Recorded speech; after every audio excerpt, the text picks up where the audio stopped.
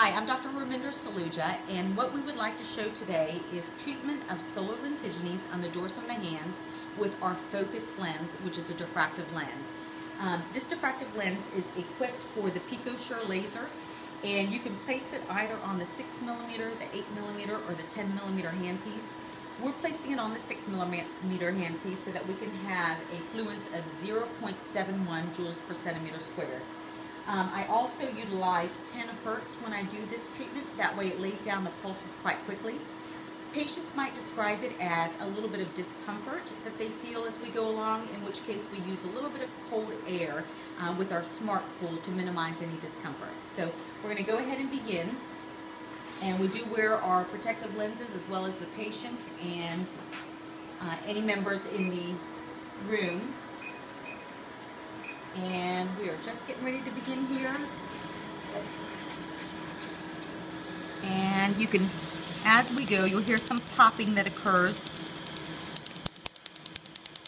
The treatment endpoint is a little bit of ash coloration to the solar lentigine.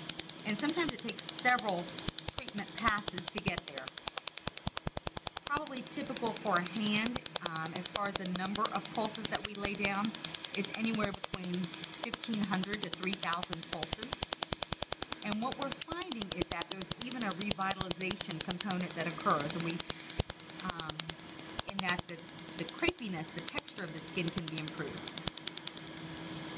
And right now we've laid down just 417 pulses. And I'm going to continue onward just to show how it doesn't take a lot of time to do it. How are you doing? Good.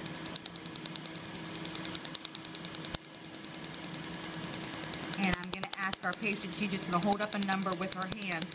On a scale of 1 to 10, what is the discomfort level if 10 is the most extreme discomfort that you would feel? So she's holding up a 2 right now, and again, we are using some air cooling. I do like to go over these darker spots right here a little more so.